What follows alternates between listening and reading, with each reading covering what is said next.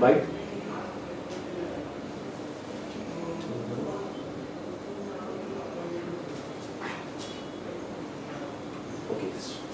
Okay, look straight now.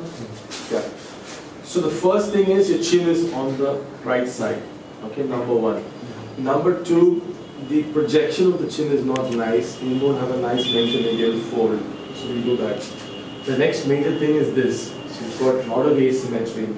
This side has come down and this side has gone up. This side is sticking out, this side is sticking down. Okay. So if you turn around, so here there's a huge swelling. And there's also a little bit issue with the cheek on the upper jaw on this side. So I'll have to do that. I'll have to do the work on the muscle, the bone, here, everywhere, right? So it's going to be like a little major surgery. We will take about 3 or 4 hours. You understand English, right? Yeah. So it'll take about 3 or 4 hours. There will be no scar.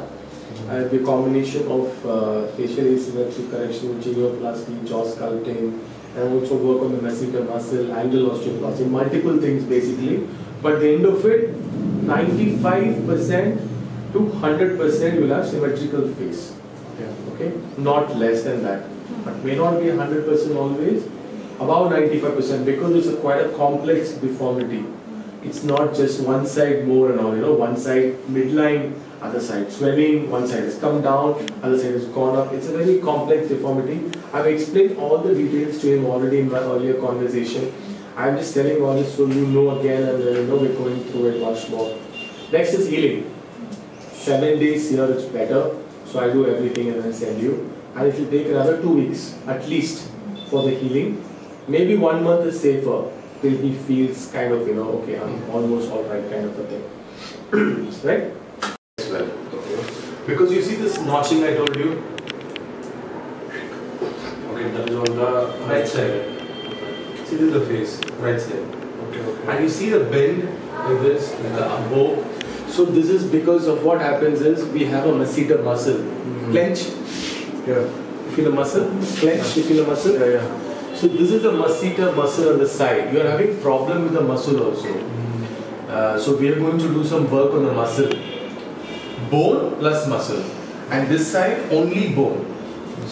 Because the muscle is okay, but the muscle is working overtime.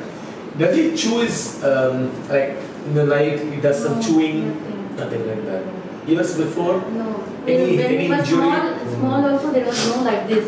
Now as he's going from 7th standard. Surely it's not there before he's 11, 12 years. From 7th standard, little bit it's work. Any shot or some remember any fall, injury? Could be something like that before your scan.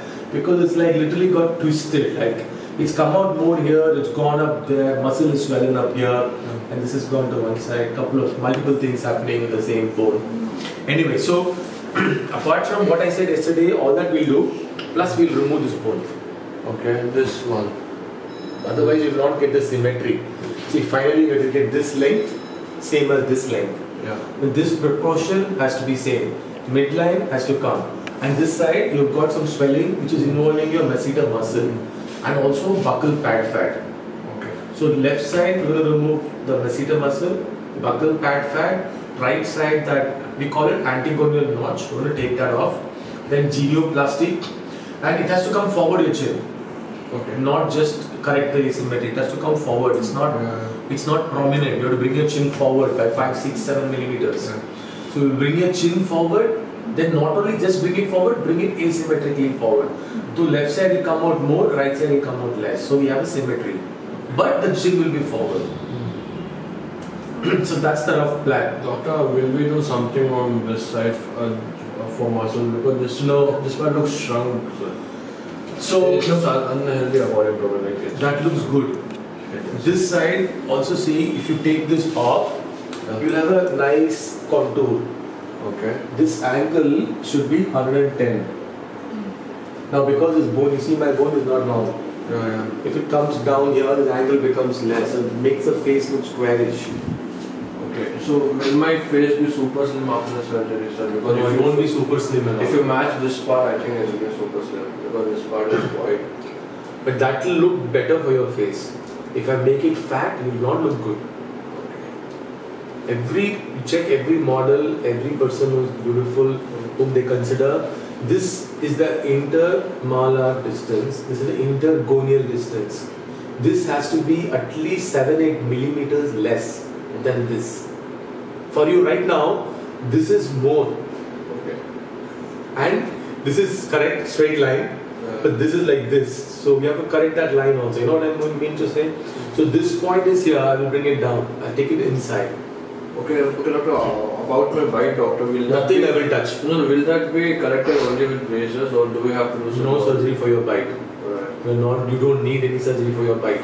Clearly analyzed, don't do anything for your bite. Just the braces. If you need, if not, just leave it. I'll correct everything in such a way that when you put braces, it looks better, just to align the teeth. Nothing else will leave. Right. Yeah. Okay, that's the plan now.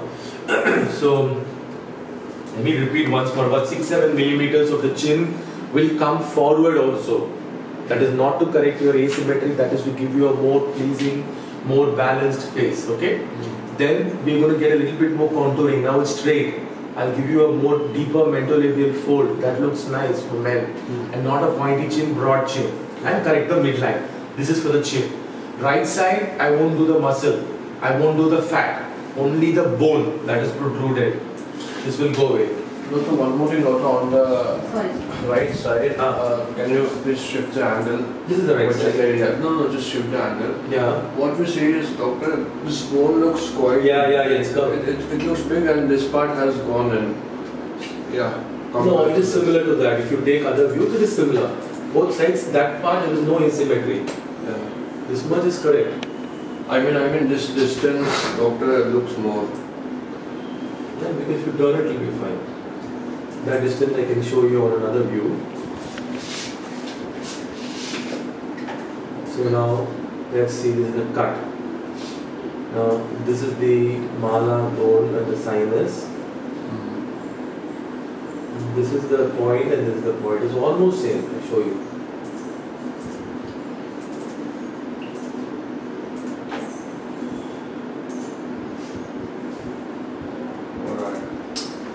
Almost same, 2 millimeters of that. So for 2 millimeters, we don't have to operate there now. I mean, because you already have some major issues that we're tackling. So we don't have to bother about that 2 millimeters. It's not going to be visible. See, why are we doing this? We are doing this because someone, when they look from distance, should think your face is appealing and not having a deformity. Now, because of this swelling here, swelling there, that's the thing, right? So every 2 millimeter, we should not try and do it because it involves extra surgery, extra time, extra healing, extra money. Yeah, doctor, does this part look a little bit shrunk? Like if I smile, doctor, I'll get a big pimple. That's good. Yeah, but here there's a small teeny. So this is because the muscle is hypertrophic there. We call it mesenteric hypertrophy. Got hypertrophic muscle there. Does this look hollow, doctor? This part? No, it looks good. And I'll show you some of your pictures, doctor. If you want that part to become fuller, Little bit fuller. the best thing is some fillers or not surgical like this. Okay.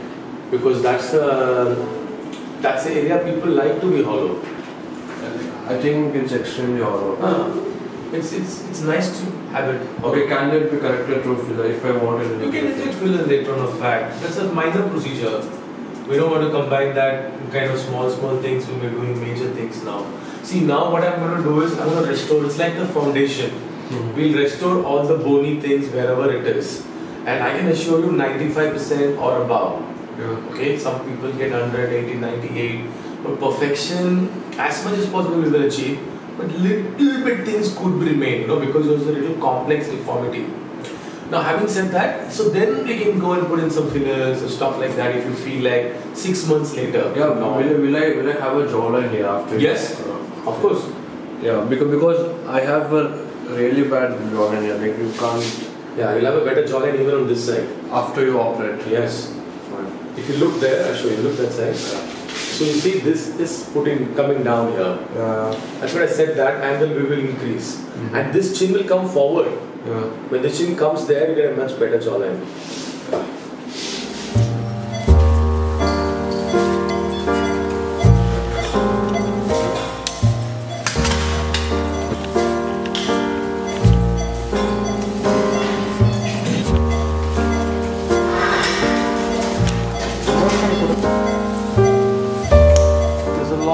swelling, a bulge on the left angle, little bit in the malar bone, and this side has gone in. So we're going to correct this twisted deformity now with the help of asymmetric genioplasty, jaw sculpting, some muscle work, buccal pad fat, and malar work, cheek contouring on the left side.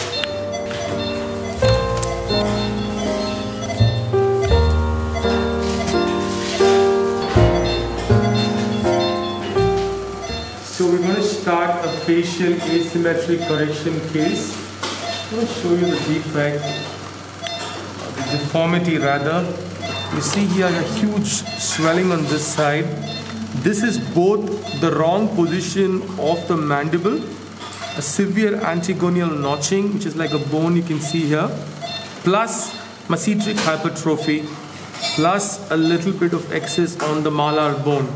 So the plan is obviously to take care of the bone, take care of the muscle, buccal pad fat, and the cheek there, the malar bone. All of that's going to be done at that side. And we're going to take it really in and get it flush. Then we're going to work on the chin, which is asymmetric now. If you look at it like this, it's more towards its right side. So we're going to get the chin back in the midline.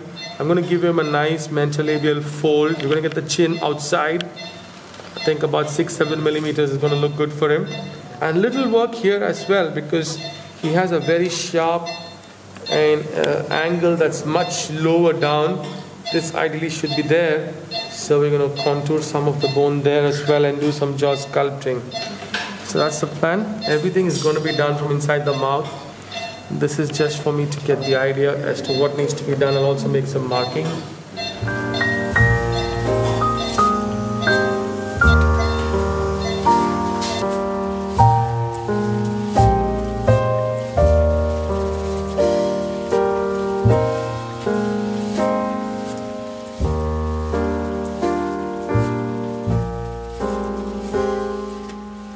So I've exposed another mandible. That's the chin that you see. It's a little bit asymmetric. We're going to slide it up forward in an asymmetric fashion. But we're not doing that just now. What I'm first doing for this patient is an osteotomy here. You can see I've made the cuts. There's a lot of excess there. So it's going to be moved out. That's the sliding there. Okay. And then I've also exposed all the way to the ramus on this end. We're going to be doing some work at the antigonial notch to get the patient a much more V shape, correct the symmetry, jaw sculpting, and some genioplasty.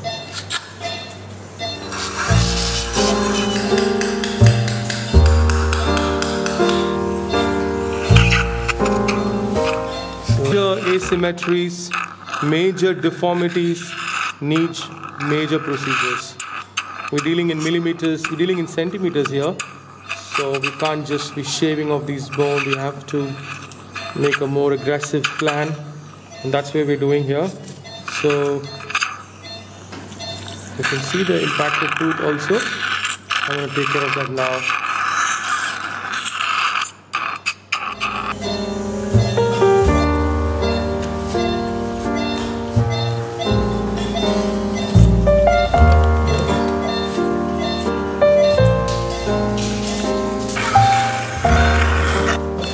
We're doing an asymmetric sliding advancement genioplasty. That's the midline of the face. The midline on the lower jaw is not matching. This is the lower midline now that you see. Well, this is the actual facial midline. The 6 millimeters there. So my osteotomy design is such that I've made it from here to there. This distance being the same. Once I make the cut and take this part of the chin forward, I'm going to leave a gap there, more like 5 millimeters more there and less here, which means I'm going to get the chin back to the midline. So that's the plan. So it's a little asymmetrical marking. I hope you can appreciate that. So there are different types of marking for genioplasty. The mental nerve is all intact, again nice and free. I've done a lot of work here. You can see that jaw sculpting, angle osteoplasty.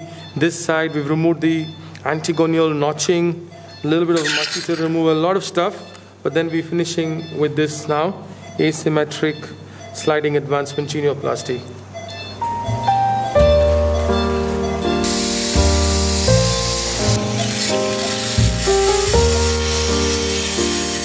So I'm just doing jaw sculpting now. We're taking off the excess bone that's there on the angle of the patient's jaw. I'm also doing this to make sure he has a little bit more symmetry. Remember, he has severe facial asymmetry. But I use this opportunity to not only get the symmetry issue solved, but we also make sure he has a good proportion now. So this is part of the plan to make sure he has a much improved aesthetics and proportion. And we've also done an asymmetric sliding advancement genioplasty. I've done a lot of work on this side, including the muscle and the bone. And this is the final stuff I'm doing now. You can have a closer look. Kind of contoured what.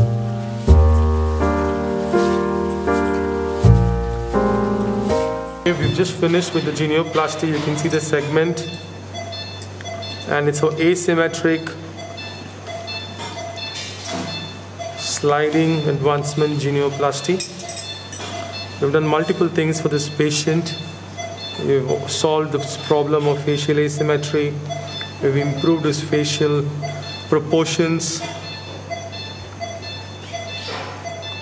And now I'm just closing up. Follow up with the